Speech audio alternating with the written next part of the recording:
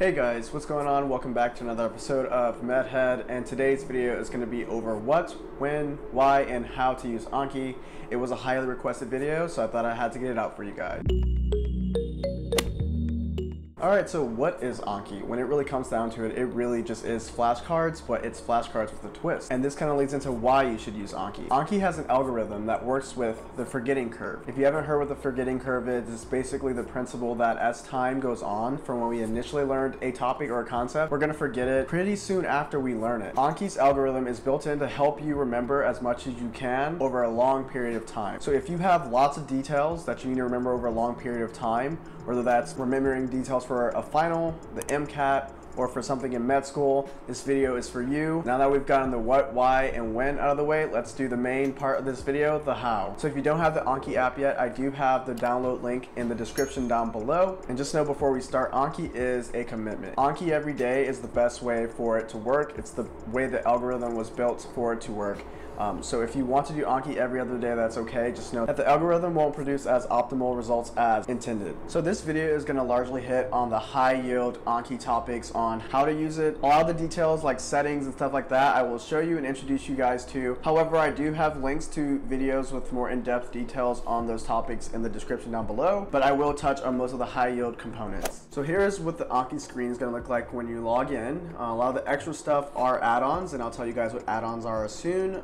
But you will see these decks laid out for you, and you'll have a do column and a new column. So the differences between the do's and the news, that your do cards are cards that you have seen before, and your new cards are obviously new cards that you haven't seen. Do cards are going to be split into two different types of cards. As you can see down here, I have 263 do cards due today. I have already studied 240 cards today, but I have 263 do cards left, and I have 73 new cards left also. And that adds up to about 335 cards, but the do cards split into two different types: the learning and the reviewing. 241 of my do cards are review cards, which means that I have already passed the learning stage for those cards, and 22 of my do cards are learning cards, which means I have not passed the learning stage. I am still in the learning phase for those cards. I'm going to explain further what the difference between the learning and review cards are. But first, I also want to introduce add-ons, because as the video goes on, I'm going to kind of introduce you guys to each of the add-ons I have, but the large ones I use are hierarchical tags, image occlusion, the review heat map, and frozen fields, and I'll kind of talk about that as we go through this. However, if you want to learn how to use an add-on, add-ons are certain features that can make your Anki experience better. However, you do have to go to a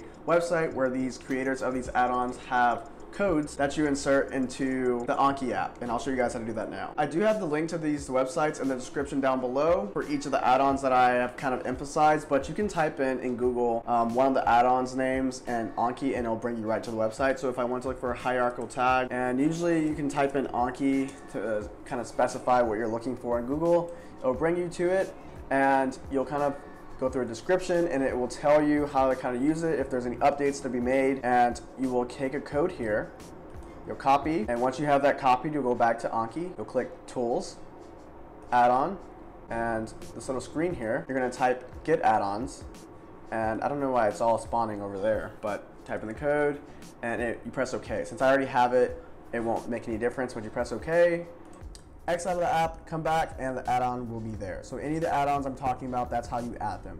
So I do get this question a lot as to whether I make my own Anki cards, and the answer largely is no. Every once in a while I do make my own cards when it's something I need specifically for my learning, but I mostly use pre-made cards either made by my school's MS2s or the Anki deck, and I'll talk about the Anki deck in a little bit. However, I will also show you guys how to make your own cards, because I think that is an important skill to have, is in case you need to edit or have your own cards that are specific for your learning. But first, I'm going to show you what I largely do as a medical student with pre-made cards. So like I said, I would open the screen.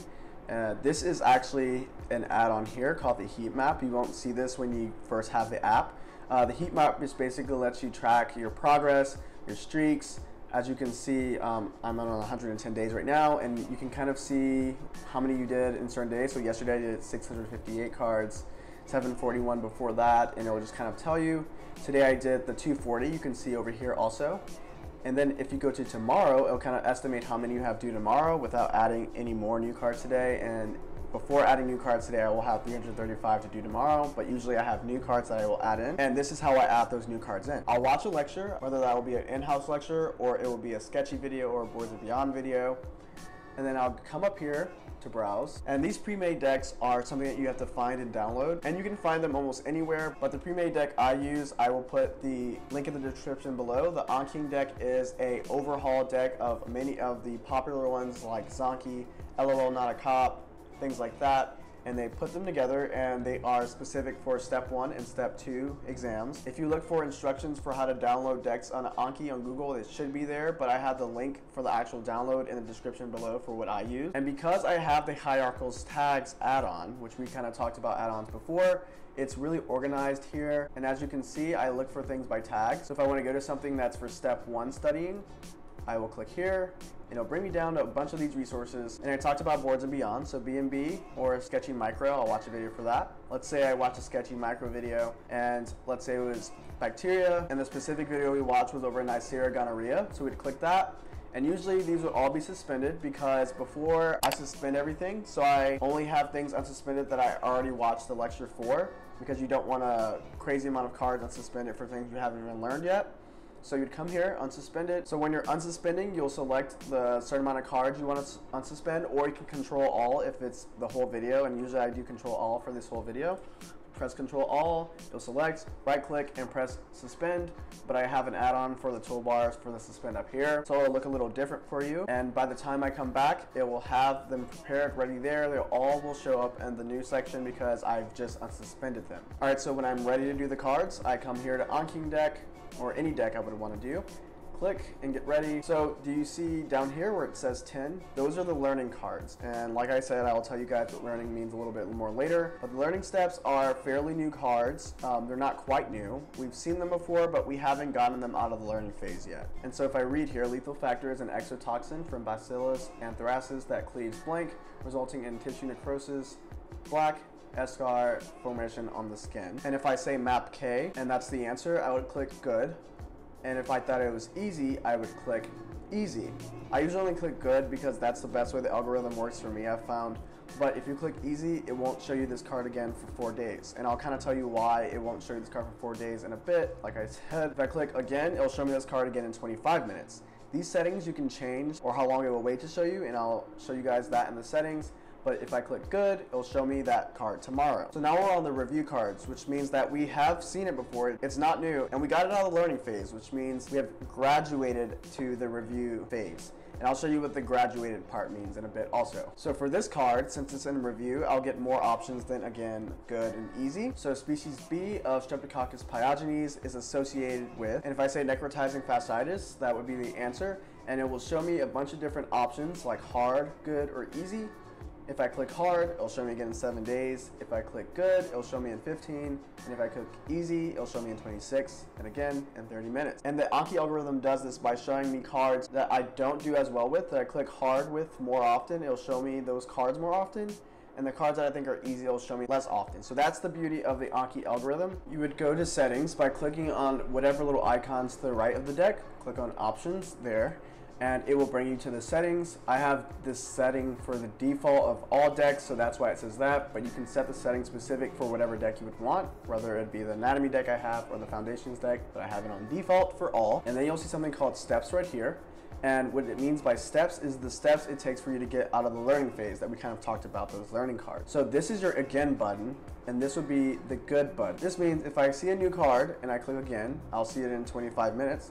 If I see a new card and I click good, I'll see it again in 1 day. It's 1,440 minutes, which is basically a day, so I'll see that in 1,440 minutes. If I click the good button here, and then I will see it the next day. And at that point, it won't be a new card anymore, it'll be a learning card, it'll be in the learning phase. So if I see that card again, we can get it out of the learning phase by graduating into the review phase, like I said a little earlier, and that's where this part comes in.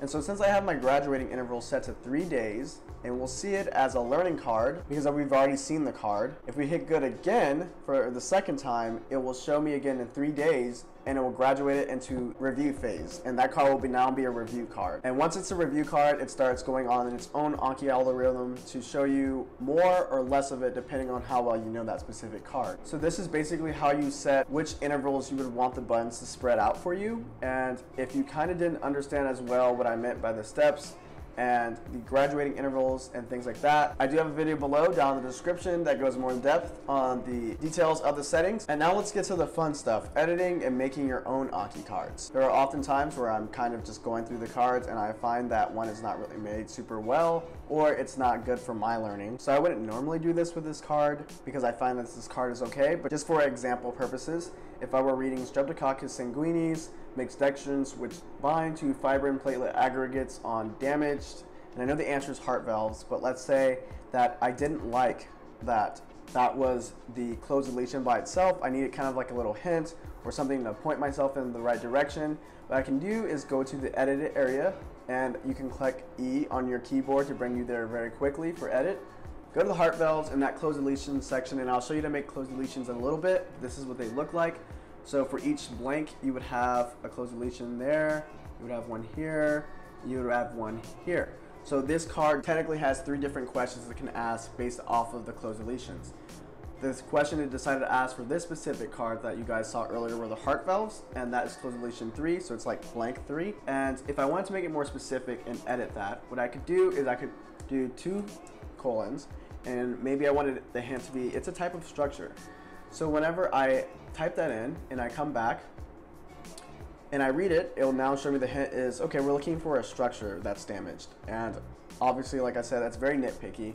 I find the card to be fine, but damaged structure, heart valves. For another part of editing, you may want to enter in a picture or something to kind of remind yourself of that specific topic or that card. So let's say I'm being nitpicky and we have this card that says the medulla of the lymph node contains high number of plasma cells. I know that's the answer, but if I also wanted a picture when I said plasma cells to remind myself of where we were talking about with the medulla, I could take the slide from the lecture, come here to edit, and in the extra section, you'll see a space you can put pictures or whatever you want.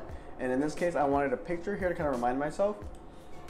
And so if we come back here to the card, we see the card like normal, but when we click the answer, we'll have this little slide picture to remind me of what concept I'm dealing with. So now enough of that editing stuff. For creating cards, what you can do is you can go to whatever specific deck that you want. But if you want to make your own deck, you can click Create Deck down here. You can type in MedHead Deck, and the deck will appear. When you click on the MedHead deck, there's no cards because I haven't made any.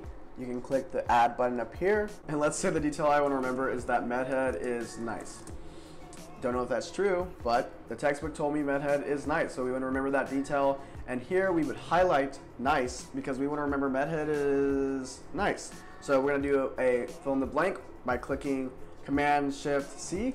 When you click Command-Shift-C, it will put it in a closed deletion, which basically means that whenever I see the card, it'll say MedHead is blank, and we have to guess nice. Let's say we also want to remember that it's specifically MedHead that's nice. We can make a different blank here, highlighting that, clicking Command-Shift-C, and it will be the second closed deletion, so it will show up as blank is nice, and you can guess MedHead is nice. Even though we only had 1 card, it was 2 closed deletions, so it'll show up technically as 2 cards for each closed deletion. So we're in the MedHead deck, we have 2 new cards, and when I click here, it'll say MedHead is blank.